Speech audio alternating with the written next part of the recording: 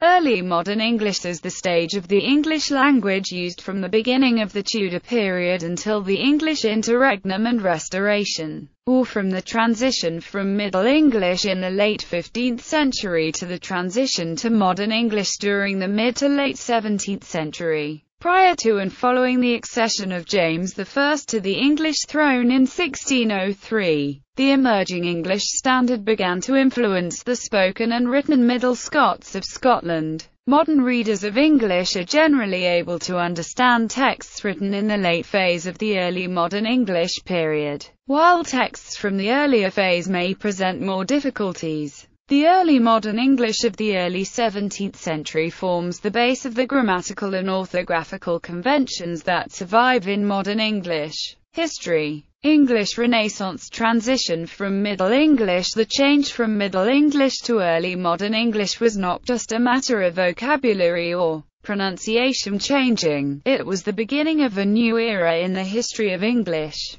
an era of linguistic change in a language with large variations in dialect was replaced by a new era of a more standardized language with a richer lexicon and an established literature. 1476 William Caxton starts printing in Westminster. However, the language he uses reflects the variety of styles and dialects used by the authors who originally wrote the material. Tudor period, English Renaissance. Caxton publishes Thomas Malory's La Morte d'Arthur, the first print bestseller in English. Malory's language, while archaic in some respects, is clearly early modern, possibly a Yorkshire or Midlands dialect. 1491 or 1492 Richard Pinson starts printing in London. His style tends to prefer Chancery Standard, the form of English used by government.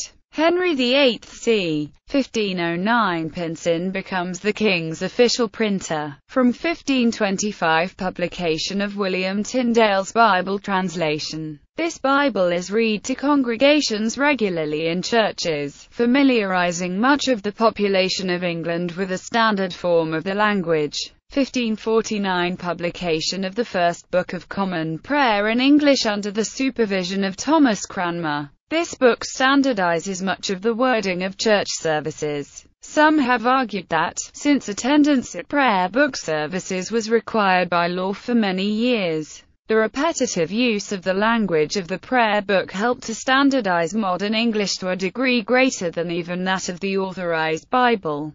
1557 publication of Tottle's Miscellany. Elizabethan English. Elizabethan era. Christopher Marlowe, Florida. 1586 to 1593. 1592 The Spanish Tragedy by Thomas Kyd. c. 1590 to c. 1612 Shakespeare's plays written. 17th century Jacobean and Caroline eras. Jacobean era 1609 Shakespeare's sonnets published. Other playwrights: Ben Jonson, Thomas Dekker, Beaumont and Fletcher. John Webster. 1607 The first successful permanent English colony in the New World, Jamestown, is established in Virginia. Early vocabulary specific to American English loaned from indigenous languages. 1611 The King James Bible is published, largely based on Tyndale's translation. It remains the standard Bible in the Church of England for many years. 1623 Shakespeare's first folio published.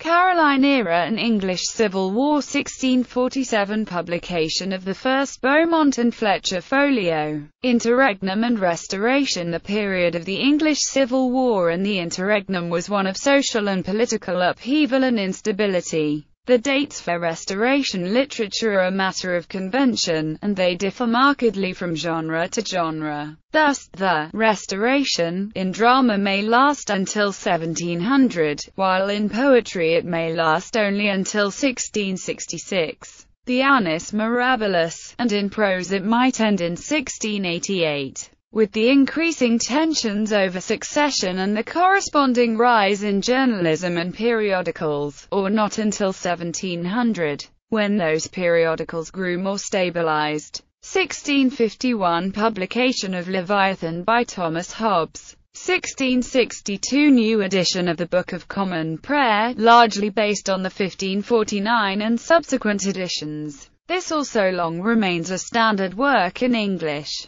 1667 publication of Paradise Lost by John Milton, and of Annus Mirabilis by John Dryden. Development to modern English. The 17th century port towns gained influence over the old county towns. England experienced a new period of internal peace and relative stability, encouraging the arts including literature, from around the 1690s onwards. Modern English can be taken to have emerged fully by the beginning of the Georgian era in 1714, although English orthography remained somewhat fluid until the publication of Johnson's A Dictionary of the English Language in 1755. The towering importance of William Shakespeare over the other Elizabethan authors was the result of his reception during the 17th and 18th century, directly contributing to the development of Standard English. As a consequence, Shakespeare's plays are familiar and comprehensible today, 400 years after they were written. But the works of Geoffrey Chaucer and William Langland, written only 200 years earlier, are considerably more difficult for the average reader. Orthography. The orthography of early modern English was fairly similar to that of today, but spelling was unstable. Early modern English as well as modern English inherited orthographical conventions predating the Great Vowel Shift. The early modern English spelling system was similar to that of Middle English. Certain changes were made, however, sometimes for reasons of etymology. Early modern English orthography had a number of features of spelling that have not been retained. The letter S had two distinct lowercase forms, S as used today, and the short s was always used at the end of a word, and many times in other parts of the word, and the long s, if used, could appear anywhere except at the end. The double lowercase s was variously written, s, or ss. This is similar to the alternation between medial and final lowercase sigma in Greek. U and V were not yet considered two distinct letters, but different forms of the same letter. Typographically, V was frequently used at the start of a word and U elsewhere, hence VNM wed and lu. The modern convention of using U for the vowel sound and V for the consonant appears to have been introduced in the 1630s. Also, W was frequently represented by VV. Similarly, I and J were also not yet considered two distinct letters, but different forms of the same letter. Hence IOY for joy and IUST for just. Again, the custom of using I as a vowel and J as a consonant is first found in the 1630s. The letter th was still in use during the early modern English period, though increasingly limited to handwritten texts. In print, th was often represented by y. A silent e was often appended to words. The last consonant was sometimes doubled when this e was appended, hence peak, cowarder, man, runner. The sound was often written o, hence ometh plom. The final syllable of words like public was variously spelt, but came to be standardized as ic. The modern speakings with ic did not come into use until the mid-18th century. Much was not standard, however. For example, the word he could be spelled he or he in the same sentence, as it is found in Shakespeare's plays. Phonology. Consonants. Most consonant sounds of early modern English have survived into present-day English. However, there are still a few notable differences in pronunciation. Today's silent consonants found in the consonant clusters of such words as not, nat, sword were still fully pronounced up until the middle or end of the 16th century, but were fully reduced by the early 17th century at the latest. The silent L, of would and should for example, may have even persisted up until the year 1700 in Britain, and perhaps several decades longer in the British-American colonies. The American Language Second ed. p. 71. Most words with the spelling WH, such as what, where, and whale, were still pronounced rather than W. This means, for example, that wine and wine were not perfect homophones, as they are today in most varieties of English. In early modern English, the precise nature of the typical R consonant remains unclear, however, it was certainly one of the following. the are heard in most present-day varieties of English. The trilled or rolled r, the retroflex r. In early modern English, the precise nature of the dark and light variants of the l consonant, l and l, respectively, remains unclear. It is possible that both existed, as they largely do today. Word final ng, as in sing, was still pronounced n, up until the end of the 16th century. During which it began to coalesce into its more typically modern pronunciation of n. Pure vowels and diphthongs. The following information primarily comes from studies of the Great Vowel Shift. See the related chart. The modern English phoneme a, as in glide, rhyme, and sight, was I, and later a, as in now, out, and ploughed, was u tilde e. A, as in cab, trap, and sat was probably the same as today. I, as in fed, elm, and hen, was probably the same as today, or perhaps a slightly higher, sometimes approaching. E, as in name, case, and sake, was, and later, this phoneme was just beginning or already in the process of merging with the phoneme I, as in day, pay, and say. At the time, words such as let and late were near homophones. I, as in see, be, and meet, was probably the same as today. However, this had not yet merged with the phoneme represented by the speakings each or e, as in east, meal, or feet, which was pronounced e. I, as in bib, pin, and thick, was probably the same as today. However, it also was the pronunciation of the unstressed ending vowel sounds of money, holy, etc.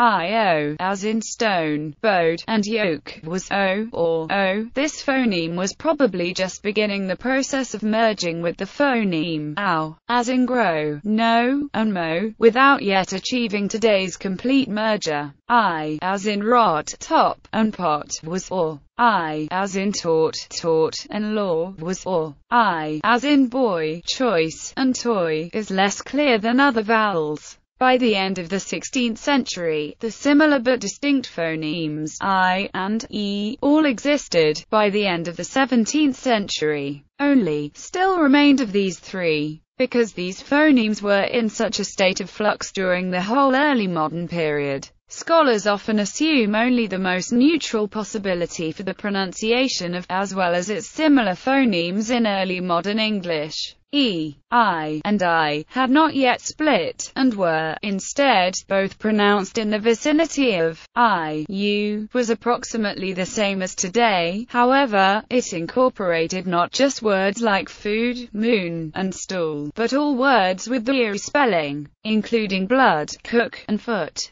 just beginning or already in the process of approximating the early modern English, and later. This phonological split among the U words has been called early shortening by modern phonologists, or U, occurred in words spelled with U or U, such as dew and dew. This phoneme only remains in Welsh English and other conservative dialects. In most dialects of modern English, it became dew and U through yod dropping. Rhotic vowels. The precise nature of early modern English rhotic vowels is somewhat ambiguous, although it is clear that the R sound was probably always pronounced following vowel sounds. Furthermore, and were not necessarily merged before R, as they are in most modern English dialects. Grammar. Pronouns. Early modern English has two second-person personal pronouns, thou, the informal singular pronoun, and ye, both the plural pronoun and the formal singular pronoun. Thou was already falling out of use in the early modern English period. It rarely remains in customary use in modern Standard English, only for certain solemn occasions, such as addressing inferiors, while it may remain in regular use in particular regional English dialects. The translators of the King James Version of the Holy Bible intentionally preserved, in early modern English, archaic pronouns and verb endings that had already begun to fall out of spoken use. This enabled the English translators to convey the distinction between the first, second and third person singular and plural verb forms of the original Hebrew and Greek sources. Like other personal pronouns, thou and ye have different forms dependent on the grammatical case. Specifically, the objective form of thou is thee. Its possessive forms are thy and thine, and its reflexive or emphatic form is thyself. The objective form of ye was you, its possessive forms are your and yours, and its reflexive or emphatic forms are yourself and yourselves. My and thy become mine and thine before words beginning with a vowel or the letter H. More accurately, the older forms mine and thine had become my and thy before words beginning with a consonant other than H, while mine and thine were retained before words beginning with a vowel or H, as in mine eyes or thine hand. AB The genitives my, mine, thy, and thine are used as possessive adjectives before a noun, or as possessive pronouns without a noun. All four forms are used as possessive adjectives. Mine and thine are used before nouns beginning in a vowel sound, or before nouns beginning in the letter H, which was usually silent, and my and thy before consonants. However, only mine and thine are used as possessive pronouns, as in it is thine and they were mine. AB From the early modern English period up until the 17th century. His was the possessive of the third-person neuter it as well as of the third-person masculine he. Genitive it appears once in the 1611 King James Bible as groweth of its own accord. The third-person singular present lost its alternate inflections. Th became obsolete while s survived. The plural present form became uninflected. Present plurals had been marked with n, th, or s. Marked present plurals were rare throughout the early modern period, though, and n was probably only used as a stylistic affectation to indicate rural or old-fashioned speech. The second-person singular was marked in both the present and past tenses with saint or est, since the indicative past was not otherwise marked for person or number. The loss of thou made the past subjunctive indistinguishable from the indicative past for all verbs except to be modal auxiliaries. The modal auxiliaries cemented their distinctive syntactical characteristics during the early modern period. Thus, the use of modals without an infinitive became rare. The use of modals present participles to indicate aspect, and of their preterite forms to indicate tense also became uncommon. Some verbs ceased to function as modals during the early modern period. The present form of must, mo, became obsolete. Dare also lost the syntactical characteristics of a modal auxiliary, evolving a new past form distinct from the modal dust. Perfect and progressive forms. The perfect of the verbs had not yet been standardized to use uniformly the auxiliary verb to have. Some took as their auxiliary verb to be, as in this example from the King James Bible, but which of you will say unto him, when he is come from the field, go and sit down, Luke 17:7. The rules that determined which verbs took which auxiliaries were similar to those still observed in German and French. The modern syntax used for the progressive aspect became dominant by the end of the early modern period, but other forms were also common. These included the prefixer and the infinitive paired with do. Moreover, the to be plus ing verb form could be used to express a passive meaning without any additional markers. The house is building could mean the house is being built. Vocabulary. A number of words which remained in common use in modern English have undergone semantic narrowing. Use of the verb to suffer, in the sense of to allow, survived into early modern English, as in the phrase, suffer the little children, of the King James Bible, but has mostly been lost in modern English.